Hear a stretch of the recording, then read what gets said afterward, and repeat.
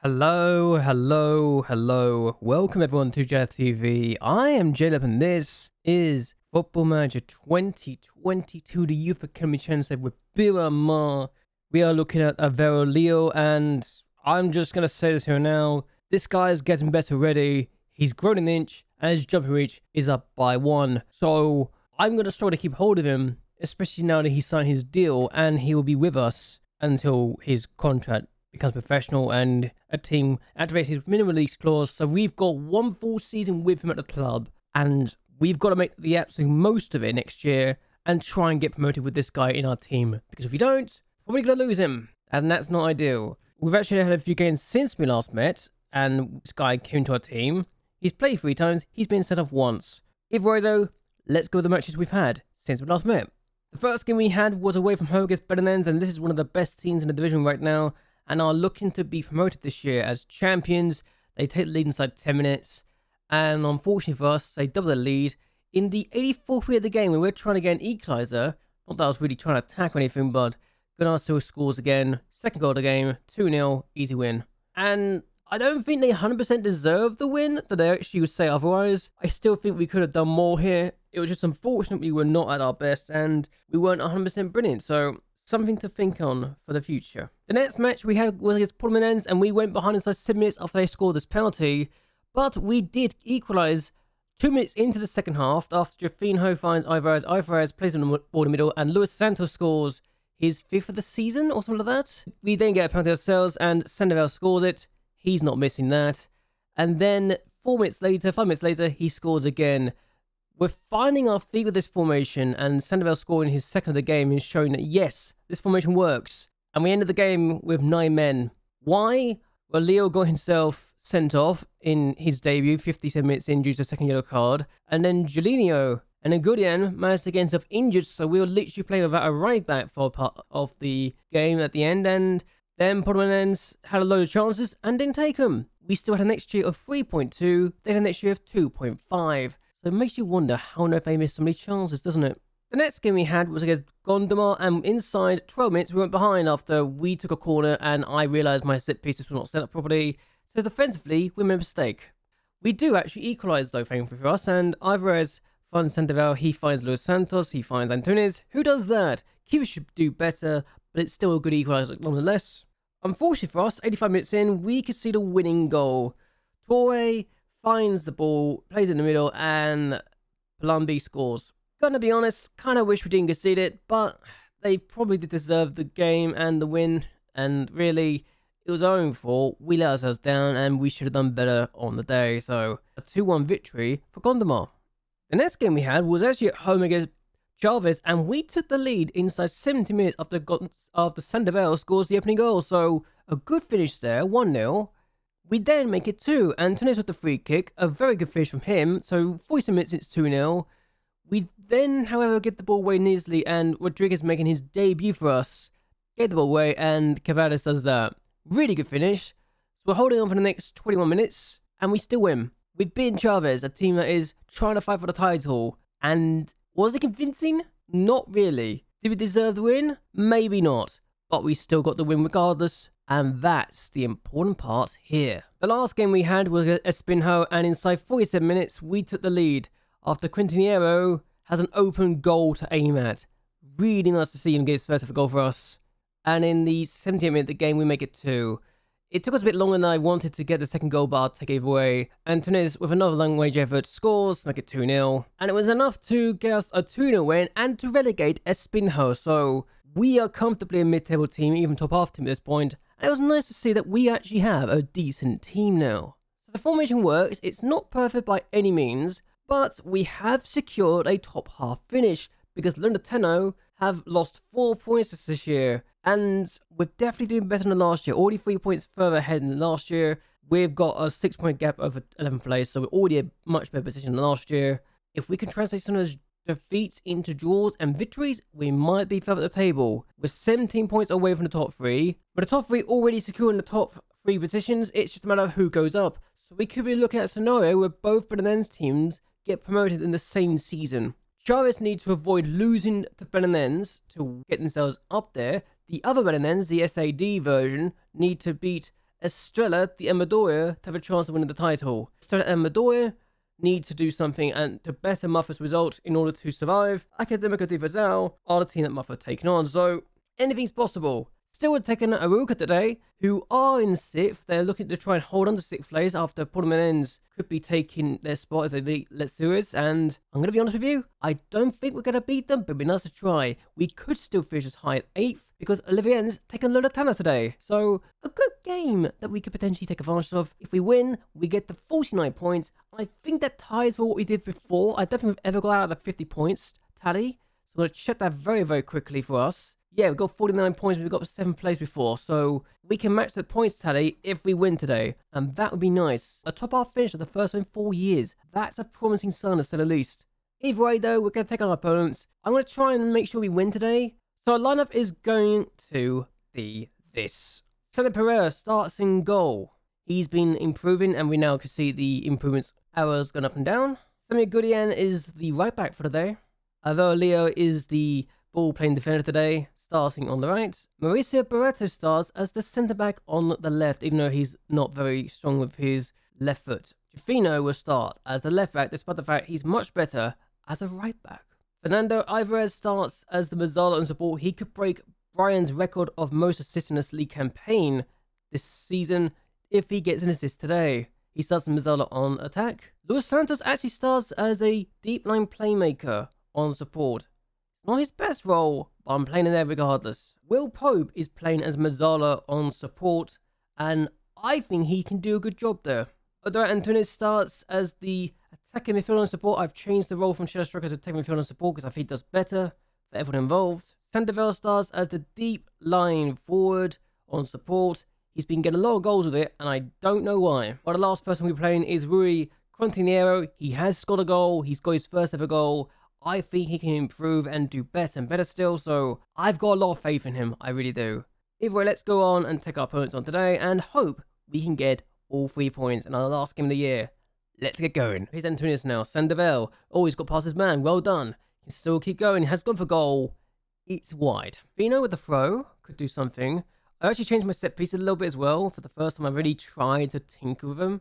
I don't know. I think I got them right, but I don't know. Could be wrong as well. Here's Sandoval Continuero. Ooh, good chance. What I'm finding is we're better going forward now, and it's nice. We've got a free kick. Antunes has scored one already from that sort of range, and that's a chance. And yes, he denies. Here's Leo. He's been booked again. He got booked before and then got sent for a second booking, so I'm a little concerned he's going to do it again. Here's Luis Santos now. Sandoval. Gudien. Alvarez. Gudien. He can do some damage here with a cross or two. Oh, what a cross that is. And Fernando Alvarez with the finish. I said he could do some damage. I didn't expect that kind of cross and that kind of finish. 1-0. I'll tell you here now, Fernando Alvarez has been one of my best players I've ever produced. At least in terms of what he's able to do and the way he's developed. It's really good to see him score. Barreto. Santos. Oh, not the best ball in the world hit, was it? But here is Sarah on the ball. And Gru Fernandez goes for goal. It's hit the bar. Okay. I've got to say this here now. If we can perform the way we've been doing since we made some tinkers to this tactic, we might be able to challenge for top half or even promotion next year. We literally feel like a much better team now. We've made some of these changes. And it's wonderful to say the least. We've been some big teams too. Okay, so maybe we're not being as great as I want to admit. As Leo is on the ball, rushes forward. And finds Sandoval. Ball forward to Gudien, and this could be a chance. There's no one really there, but he's got another chance to do something here. There's an Alvarez. Denied by the keeper somehow. Yeah, see, okay. Plays the ball forward, and Barreto did not jump for that when he should have potentially done so. Here's Fernandez. This could be a chance for Aruka to get an equalizer here. They have a chance, and it's gone over. And this could be a counter tap for Aruka here. Not ideal for our point of view, but Jafino gets the ball back. Here's Correa, a player that's come off from the bench as well. And here we go now. Silva with a chance for his first ever goal. Denied by the goalkeeper. Ricardo Santos, while not amazing at times, has got a really good ball on him. We are looking very good here. Let's say Silva Santos to Correa. Antunes denied. And this could be a chance still. Back. Oh, yeah. Antunes going to go for goal. A bit lucky, but we'll take it. It's 2-0. It's game over now. So I've got a lot of faith and a lot of confidence in my team now that I've seen this again. And we suddenly feel like a team that can challenge for not just top half, but maybe promotion as well, if we put the run of form together quite nicely. We won 4 of our last 5 matches in the league, and that's ridiculous.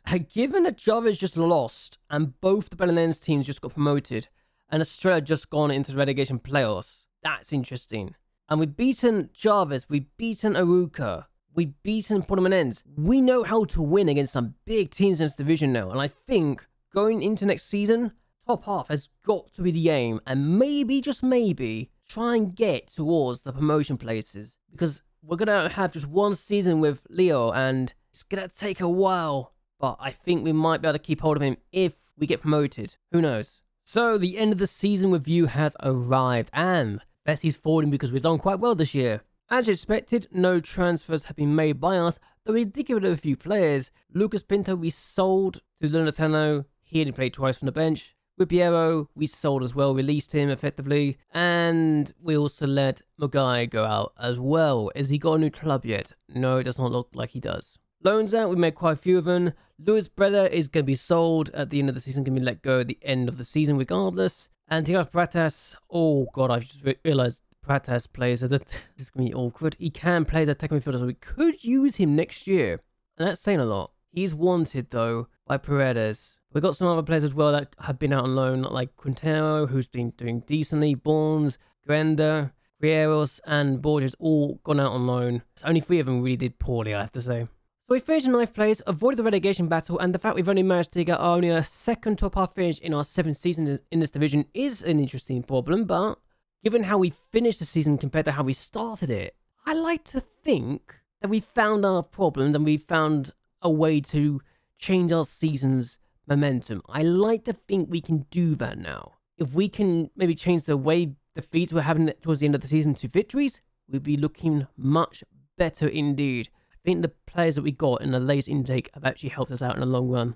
We were knocked out in the 3rd round of the Testa Bodega by Victoria Setúbal, who are going to get promoted next year, so we will be able to get revenge on them next season, I like to think.